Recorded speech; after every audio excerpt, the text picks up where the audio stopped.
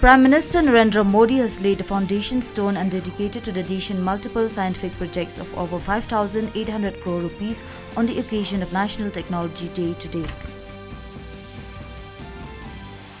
Addressing a book release event in New Delhi, External Affairs Minister S. J. Shankar said India's economic growth cannot be built on Chinese efficiency. Addressing an event organized by the Confederation of Indian Industry in New Delhi, Road Transport and Highways Minister Nitin Gadkari has said that India's auto sector will be the first in the world in the next 5 years. India is planning to undertake another evacuation flight in near future for stranded Indians in conflict-hit Sudan region.